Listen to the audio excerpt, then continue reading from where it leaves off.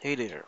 To those who are wondering on how to change your Ryzen Vega integrated graphics memory using the Maxsun A520M Challenger, I will show you in this simple and quick video. So first, let's go to Advanced section, Graphics Configuration. You will see Integrated Graphics as one of the options here. By default, it is set to Auto, so here we need to set it as Force. Once you set it as Force, the UMA frame buffer size option will show below. Once you set the integrated graphics option to Force, head over to UMA frame buffer size option and then choose the appropriate graphics memory on your preference. For me, since I am using a 32 gig kit RAM, I will choose 8 gig. Just never mind the IGFX multi-monitor option.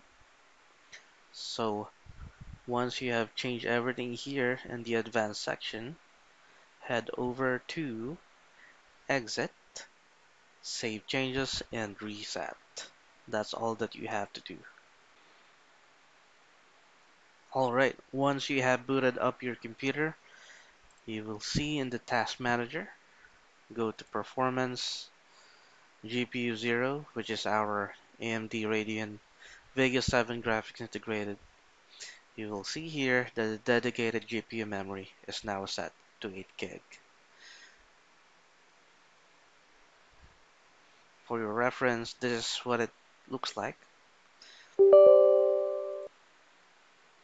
when using the Tech Power Up GPU Z. From here, you will see memory uses dedicated. It's 909 MB.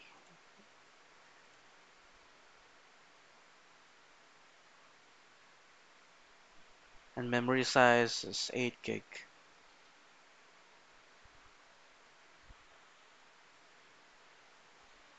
That should be all for now, and thank you so much for tuning in.